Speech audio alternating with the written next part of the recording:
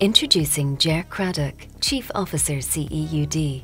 The Centre for Excellence Universal Design is part of the National Disability Authority, which is based in Dublin, Ireland. The three areas the centre covers are standards, education and awareness. The centre was set up under legislation in 2007. Its key aims is how do we create societies, our communities, that are fully accessible, understandable and easy to use by all citizens.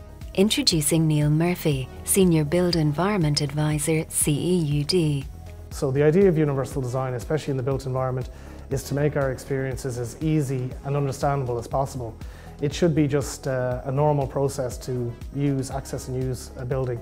So universal design provides information how to give wayfinding signage, how to find the main entrance, how to actually access the spaces that you're in. Introducing Peter Crowley, Co-Director PAC Studios. We would introduce universal design in any project, so we would also do domestic work from kind of adaptations to very, very large new housing. And most clients come to you and they're just thinking about today. But to successfully design, you need to think about the long term, because in 5 years' time, that's going to have changed. They now have teenagers or children that are in college or working but still living at home. Then they're getting older, they might become less able, less mobile, all of these things. So you need to start to think about the long term in any housing design or in any domestic work. Introducing George Boyle, MR architect and Fumbley Exchange founder. What I find CEUD exceptional for is that grey area around interpretation. That they go beyond the idea of rules and books for, guiding people through life. They interpret specific contexts and respond with specific, bespoke, tailored solutions.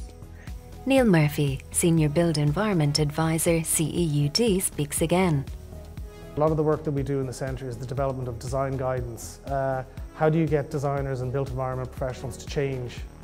And from that we develop workshops where we invite along the end users, such as people from professional built environment bodies and people from our stakeholder groups. You could have a landscape architect talking with an engineer, talking with someone who may be a wheelchair user, talking to someone whose child may have autism.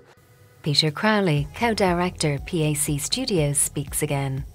I think building for everyone. The box of books that the Centre of Universal Design released is excellent, and it should be in every architecture office.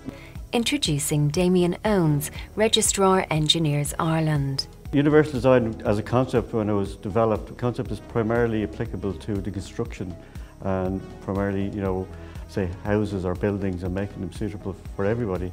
I think it is spread out from that. That's been very welcome. Introducing Ali Grehan, MRIAI, City Architect at Dublin City Council. Literally, somebody in City Architects can pick up the phone to somebody in the centre and have a chat about an issue. They'll give us an honest response, and it helps us make our projects better. If we're not designing our buildings and places for everybody, who are we designing them for? We're designing them for nobody.